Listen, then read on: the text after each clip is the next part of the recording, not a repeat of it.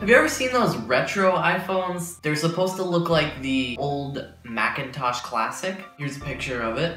If you've ever heard of colorware, they make a version of it, and basically they paint it onto the back of your phone. They take all the innards out of your phone, put it in a new painted shell, and then they ship it back to you. But it costs $1,800.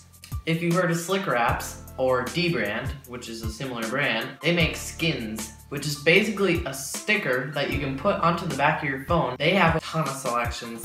You can just do one color, you can do a certain type of texture, and you can do a retro iPhone skin. So that's what we're gonna be unboxing today. Stay tuned.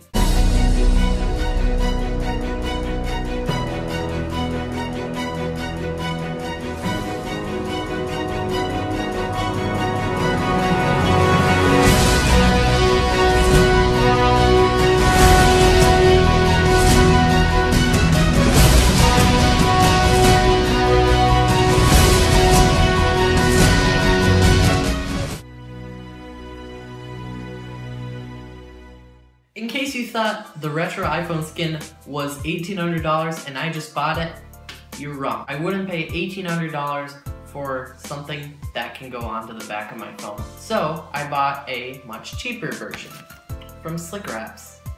It's 20 bucks and it should look exactly like the retro iPhone, so let's try this out. Now, I didn't buy the $1,800 colorware version, so I can't really compare anything to this. I know there are a few small differences, but it shouldn't be anything major, so yeah. This is from Slick Wraps. I ordered it 4 days ago, and it was like 20 bucks, $19.50 I think, but then I used a 30% off promo code that was only happening that day. Then that pretty much just got added back on. From shipping, I think I paid like $16, so it wasn't 20, but it was a little bit off. So let's take a look inside this envelope. There's our retro skin. Whoa. My receipt. And that's it.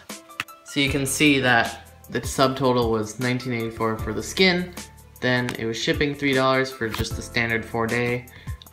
Discount was $6.94, 30% off, and then I paid, yeah, about 16 bucks. Looks like it was signed by the shipper or something, I'm not sure. So here's the retro skin. This is super cool. Now I know that the real retro iPhone doesn't come with this front piece. It's just a black front on the iPhone. So right now on my iPhone I have a black, just a matte black D-Brand skin. So, you know, I'm switching over to Slick Wraps. We'll see if they're any better. If you didn't know what the retro design looked like, it was this tan color. I think the real retro iPhone doesn't have these tan looking dash lines. I think they're silver and they're a little bit more shorter and spaced apart. And then also this colorful Apple logo has a little bit of like 3D texture on it, but it doesn't with the skin. I'm not disappointed because it was only 20 bucks. So I had to switch to a different camera in order to show my phone on camera. Like I said before, I'm not going to be using this front piece. I'm going to set the sticker aside. Then it comes with a microfiber cloth as well. And now we just have my D-Brand skin, like I said before. I have the matte black here. It's just plain old, and it doesn't fit on there very well, and I'm glad to be taking it off and putting the retro one on.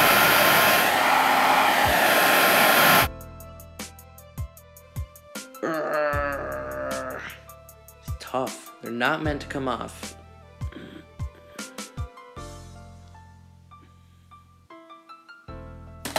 There we go. So now I have my bare iPhone right here, my bare space gray iPhone. So let's get applying this skin. Oh shoot, I did this wrong. Let's try it like this. There we go. So guys, like I said, on my D brand one, it didn't fit on the phone perfectly, but this is lining up extremely nice. This is the exact fit for my iPhone. Even around the camera here, holy crap, I am so amazed. I've never seen how precise this fit is. I wish D brand would have done something like that.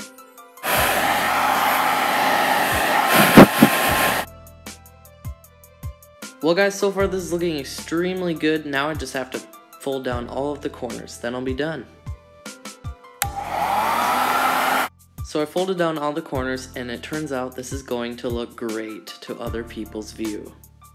It's also going to look great from the front too because the perfect amount of skin wraps around the sides to get that perfect viewing angle. Look, even the SIM card tray comes out with its own sticker.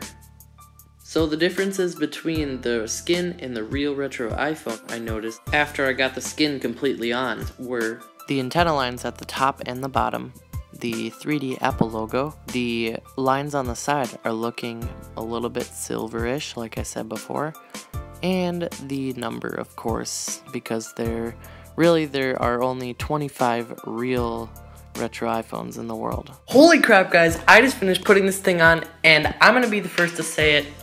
It's pretty slick. It's so amazing what you can get for $20 these days. I've never tried a slick wrap before.